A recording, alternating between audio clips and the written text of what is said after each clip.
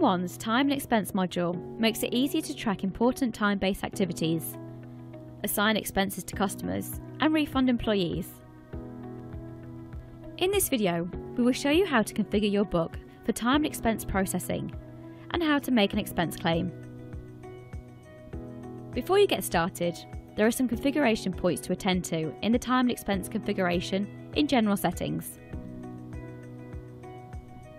You may want to activate the approval process so that an administrator must approve the transaction before it is paid.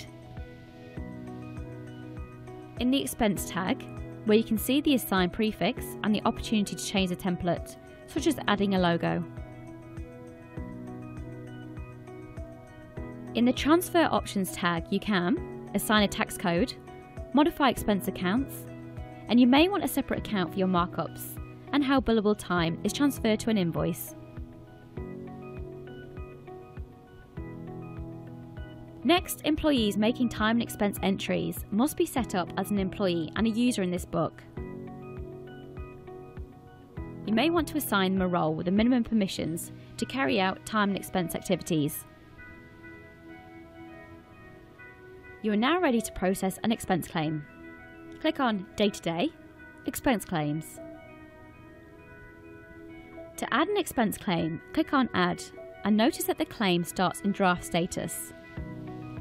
Select an employee and then complete the header details, a date, any reference code. If all the entries on this form relate to the one project or customer, enter them here and notice that the relevant column in the table is removed.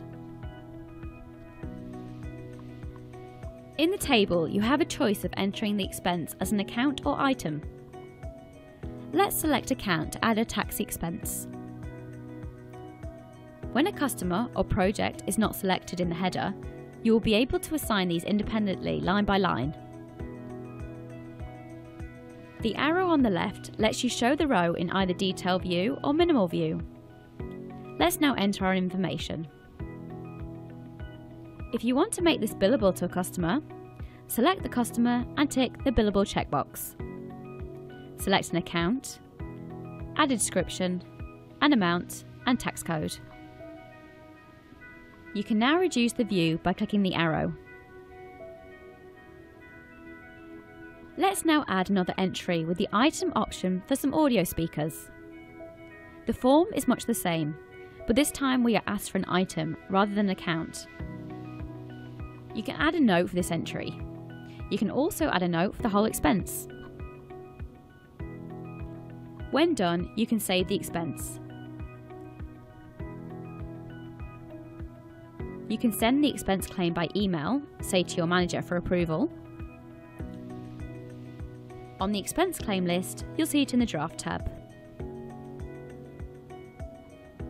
Administrators can open it and approve it.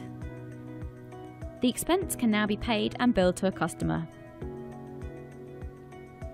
Notice on the Approve list, the item is listed in the Unbilled column, meaning it has been assigned to a customer but is yet not invoiced. Your processing of an expense claim is now complete. To pay and apply this expense claim, please see the video Paying and Applying Expense Claims. You can also view a video on processing timesheets. If you have any questions regarding time and expenses, please go to reckon.com/support.